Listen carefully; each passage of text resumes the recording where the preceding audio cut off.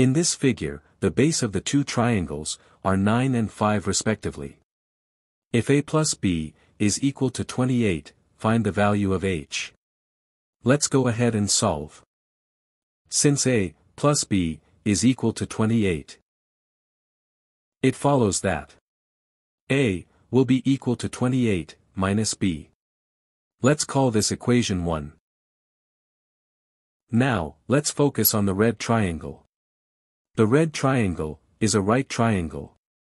From Pythagoras Theorem, b squared is equal to h squared plus 5 squared. 5 squared is 25. So, b squared is equal to h squared plus 25.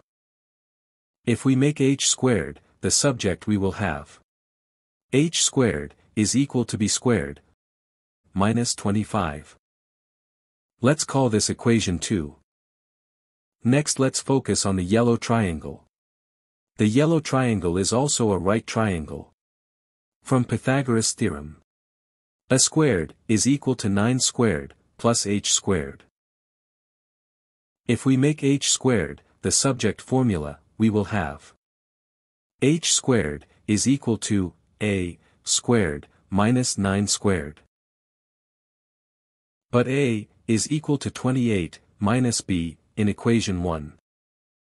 Substituting a is equal to 28 minus b in this equation will give us h squared is equal to 28 minus b squared minus 9 squared. Simplifying the terms on the right side will give us h squared is equal to 784 minus 56b plus b squared minus 81. If we collect the like terms, we will have h squared is equal to 784 minus 81 minus 56b plus b squared. 784 minus 81 is equal to 703. So, h squared is equal to 703 minus 56b plus b squared. Let this be equation 3. Next, let's equate equation 2 and equation 3.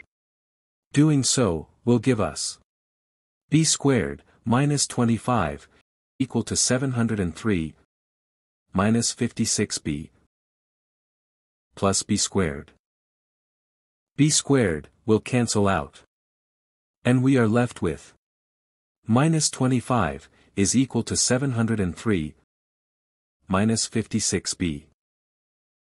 Collecting the like terms will give us 56b is equal to 703 plus 25. 703 plus 25 is 728. So, 56b is equal to 728. Next we divide both sides by 56. 56 will cancel out, and 728 divided by 56 is 13.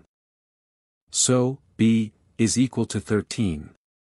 To find h, let's substitute b with 13 in equation 2. It follows that h squared is equal to 13 squared minus 25. 13 squared is 169, and 169 minus 25 is equal to 144. So, h squared is equal to 144. Taking the square root of both sides will give us h is equal to 12. Thanks for watching. If you liked this video, make sure to subscribe for more.